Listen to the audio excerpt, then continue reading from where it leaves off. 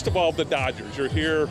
I mean, Boston wasn't seem like a dream job for you too, but this has to be a dream job in a great sense too, doesn't it? Yeah, this is. I mean, I grew up in Little League playing for the Dodgers. I played semi-pro baseball while I was in college for the Dodgers. When I was playing American Legion baseball, we had Dodger uniforms. None of that really matters, but, oh, no, it does. But from the business of the business, it's great to be with the Dodgers. Of course, in Las Vegas, we're affiliated with the Dodgers and got to become pretty familiar with the organization then. And off-season, after the World Series, an opportunity came up to get back into television, get back west, frankly. And I just couldn't pass it up. It was too good to pass up, and it's been a wonderful season. I get to go back and forth between television and radio. I'm the only guy that does that really with this Dodger crew, so I'm pretty lucky to be where I am. Where does baseball go in Vegas, do you think? What happens there? There's been talk Arizona, there's been talks in different places. I think it's a matter of time, to be honest with you. I mean, look, when I was broadcasting the Las Vegas Thunder games, people said, well, this is an NHL market. Look how long it took. Finally, the NHL gets there, and the Golden Knights are doing well. You got the National Football League coming with the Raiders. WNBA is doing well. You've got the NBA probably around the corner. You'd have to think Major League Baseball has to be on the menu at some point in time, and I think it will be. And I think, you know, it'll be another wonderful addition to that community.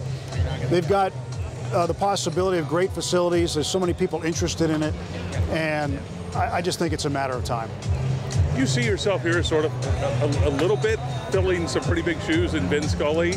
I mean, not fully yet, but sort of. Yeah. I mean, he did the same stuff. That guy cast the biggest shadow in broadcasting, not just baseball.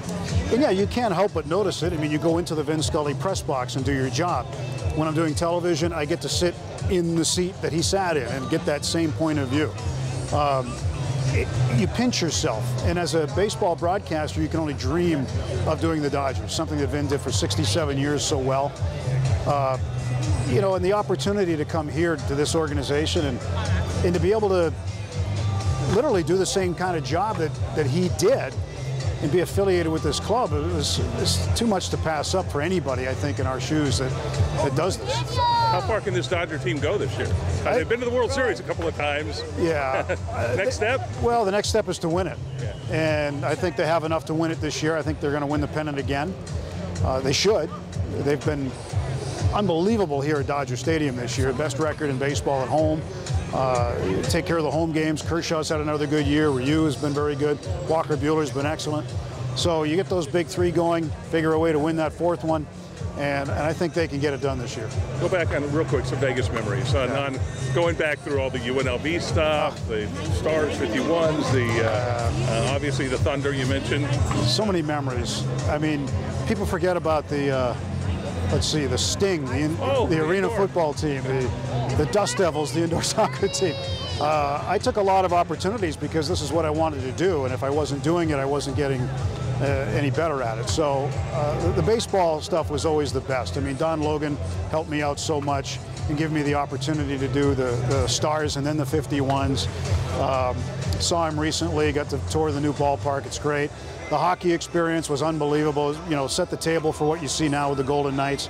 And I just had more fun in Las Vegas, met so many people, and had wonderful experiences that somebody who does what I do on the way, you know, climbing the ladder, so to speak, I mean, I just had opportunities you could only dream of, really.